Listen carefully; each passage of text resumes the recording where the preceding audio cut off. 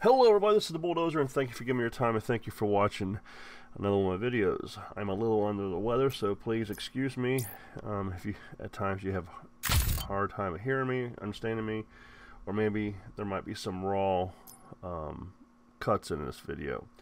Going into Prestige 2, but before I mention that, later this week I will be uploading a giveaway video for 1,000 V-Bucks. I know this is Call of Duty Black Ops 4, but you know, one of the things that's going to be in my giveaway is every time I upload a new video, you can use that video as another entry. So you're going to want to make sure you subscribe to the channel, hit those notification button, hit that notification button, I should say, so you'll know when I upload a new video. There will be a bunch of content coming up this week because I have been sick and been unable to do anything. So make sure you stay tuned to that. Nice way to kick off Season 7 of Fortnite. Here you can see right now I'm showing you my end time at the end of Prestige 2. Going to go into Prestige 3. You got 2 days, 23 hours, and 42 minutes of playing time. I do this in a lot of my videos. I'll show you what they are. I'll show you what the stats are here in a second. I can care less about stats, folks. I play the game for camos. I can care less how many times I die. At the end of the day, my goal is to get to Master Prestige and get Dark Matter, which for the last 4 Call of Duties, I believe it is, I've done that each and every time, either before the first DLC or shortly after that. Now you can see here, this is the calling card we're going to get for going into Prestige 3. And you can see where I used the previous unlock token on going into Prestige 1 for the Maddox, and I still have not used my unlock token for going into second Prestige. And actually, you know, here in the next day or so, I'll be uploading going into Prestige 4 because, like I said, I've been sick, haven't been able to get these videos up, but I still have not used my unlock token. I think when I start Prestige 4, I'm going to use it on the Swordfish. You can see right here, that's where I was sitting at on day going into Prestige 1. 23 hours and 59 minutes, basically 1 day played. Basically ran about 2 days playing time with the Prestige 2 because of me going for the headshots and everything. It was just absolutely insane. Here, take a look at this.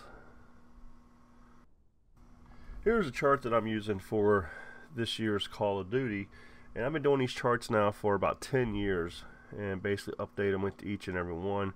And once I get everything done, if I continue playing the game, which to be honest with you I probably won't,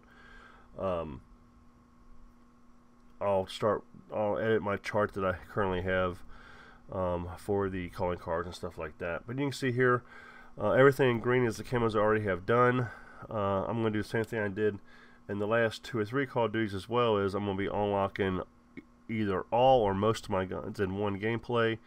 I'll do that doing a double XP, and my record, actually I set the world record in Infinite Warfare for 505,000 XP, which was later broken by FIFA Kill, where he hooked up with some people and they did every gun in the game and scored over 1,000,000 XP for that one game. It's pretty damn sweet. And here's a chart at the end of this Prestige. You can see I've now finished off all the assault rifles that where I want to get them to. The Titan for the light machine gun is finished, as well as I have the Kusha, I guess that's how you pronounce that. I've got the 100 kills for that done, as well as the SDM. I'm up to 40 on that. The shotguns are all done.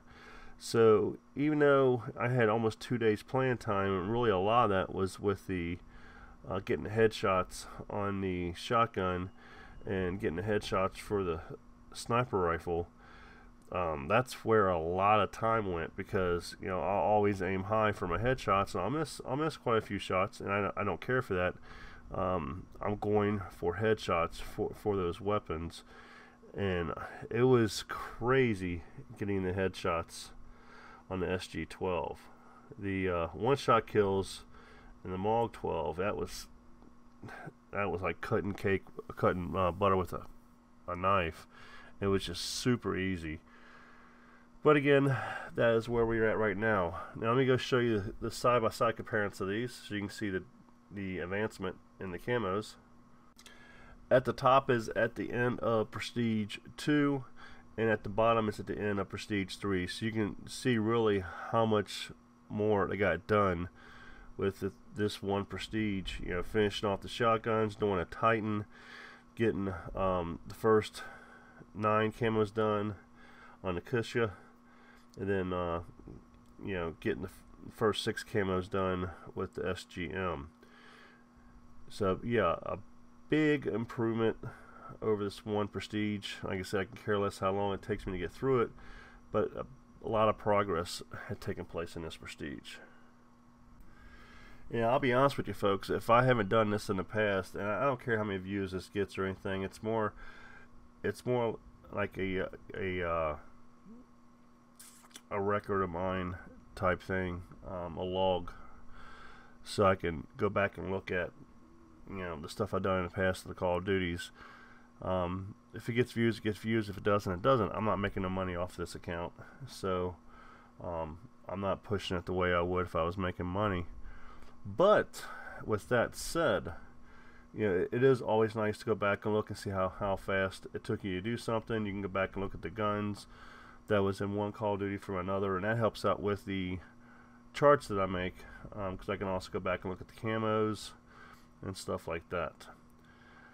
Again, you can see I still haven't used the permanent unlock token that I got from last Prestige. I really have no need to, but I'm going to, because another video that I'll be uploading here shortly, which I'm almost done with Prestige 3. I'm at 52 or 53, I believe it is. I will take in unlock the swordfish, which I think that's what it's called, on level 55 there. I'll use my unlock token for there. So let's go ahead and go into enter Prestige, and you can see you get the Prestige icon with, I don't know why they've only got one red eye. That's kind of weird.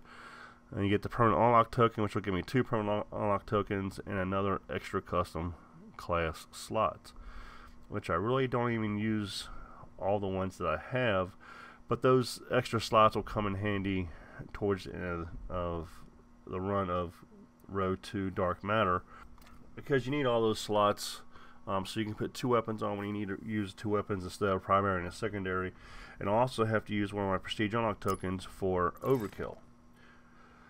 Go ahead and activate this. Now I'm in Prestige 3. You can see the icon up there for Prestige 4.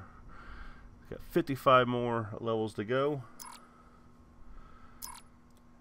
Again, show you the stuff that's on there. And again, you can see I've already used that permanent unlock token. You can see it says right there, permanently unlocked from using the permanent unlock token. There you go, folks. Again, do not forget, if you are a Fortnite player, I will be doing a Fortnite giveaway. It'll go live later this week. Also, I'll make a challenge to everybody out there. You see, I had 3,500 COD points. Those are the ones that was given to me. I am not going to use those. Every one of my videos, you'll see that 3,500 COD point up there. This game has been so screwed up. I don't care how good the item is. I am not going to use those, and I challenge any other player out there to not use the COD points. Wait for the next Call of Duty. If you don't know that, if you have COD points, you can take these 3,500 COD points right now and go to Black Ops 3 if you want to and use them there.